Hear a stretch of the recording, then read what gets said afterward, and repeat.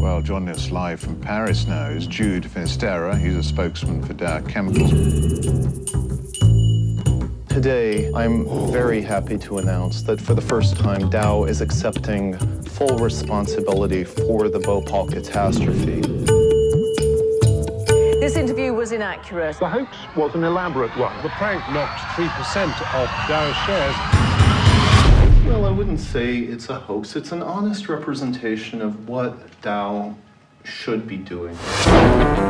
Louisiana officials are taken for a ride by the Yes Men. The Yes Men? The Yes Men travel the world pulling pranks at corporate events. My name is Fred. I'm from Halliburton. My name is Francisco Guerrero. I'm Northrop Goody. I'm with the World Trade Organization. Rastus Ham is going to be speaking.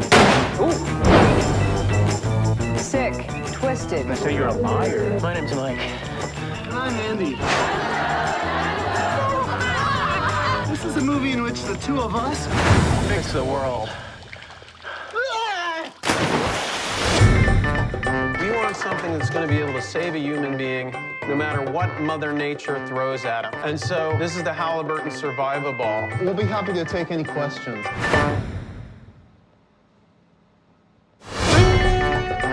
Without oil, at least 4 billion people would starve, and starving would become the new black.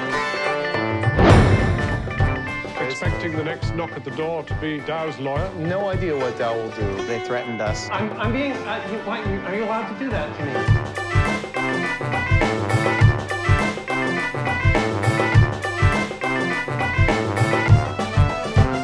We are preparing to go to the Gulf Coast Reconstruction Conference, and CNN is going to be covering it live. ExxonMobil is earmarking $8.6 billion to finance wetlands rebuilding.